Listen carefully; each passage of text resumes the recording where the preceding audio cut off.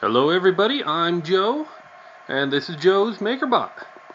I was working on a problem today, had the Makerbot indoors, probably going to be here till spring thaw. I was working on a problem and it finished a little bit earlier than I expected, so I decided, since I'm here, since my Makerbot's here, since my laptop's here, it's time to update the firmware. Shellfish just uploaded a new version, so I'm going to update my Makerbot. In point of fact, I've already updated it. I'm doing this again for your benefit. So here's how we do it. First of all, I've got the USB cable connected into the back of my Makerbot here, and I'm stringing it underneath my Makerbot, coming out the front, and connected into my laptop. Do not leave your laptop plugged into your Makerbot all the time, because when you turn off your Makerbot, the USB will back power your motherboard, which could potentially damage it over time. So when your Makerbot is off, unplug that USB port. Not a problem for me usually, because usually my Makerbot's out in the garage, my laptop's down in the office. They very rarely are actually connected. So now, here's the steps that you follow. If you have another firmware that you're using, you'll have to follow the instructions for changing that. I'm not going to worry about it, but if you're just updating to the latest Makerbot firmware, your menu will be a little bit different than mine is. So under Machine, click Upload New Firmware. Choose your board, which if you have a Makerbot is a Makerbot Replicator Mighty Board. Next. Choose the firmware to update. Again, your menu might be different if you're just updating to the latest. Choose the serial port. Make sure it's the same serial port that your bot was connected on. I forgot to tell you that step, but don't worry, it's not a big deal. Here's the big deal.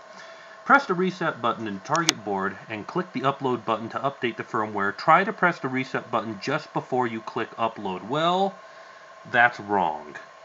Actually, with Windows, you want to go the other way. You want to press the upload button just before you press the reset button. So here's the reset button.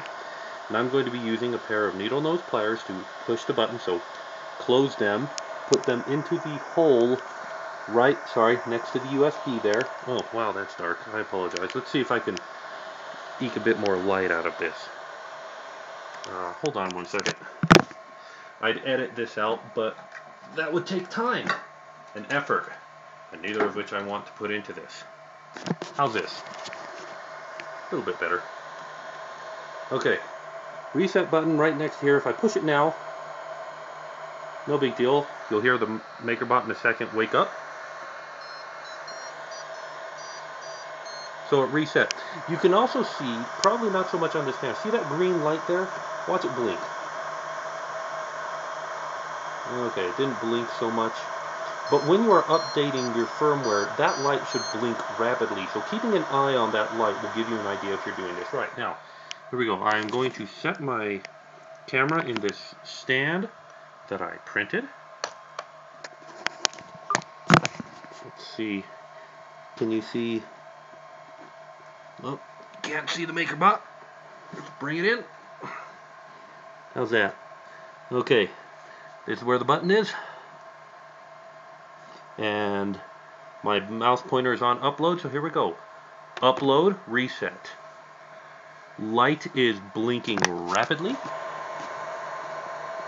We are getting data transfer right now. You see that blinking rapidly? Now your menu up front is going to just be on the main. You're not going to see any change here. That's because it's all happening back here. It's all thinking, but seeing that blink.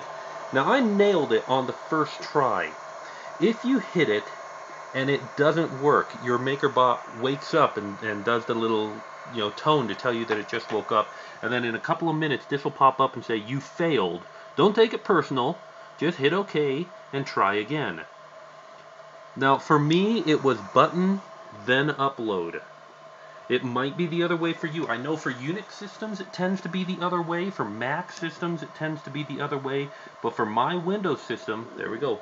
Firmware was updated successfully. That's the order to do it. It just updated, and if I go around, actually I'll go around real fast. Really not coming through very clearly, but who cares? Reset. on the back. Wakey wakey. I'm pushing your reset button. There we go, new version of Selfish firmware. It's easy as that. Like I said, if you miss it, I've had to redo those steps over and over. It took me 7 or 8 tries. I'm sorry it didn't fail for you guys this time. I actually wanted to fail so that you guys would go, hey, everybody failed. Everybody fails. I'm sorry it worked so well for me this time. I promise I'll screw up for you guys next time. But that's it. There's Joe's Makerbot. All updated in the firmware.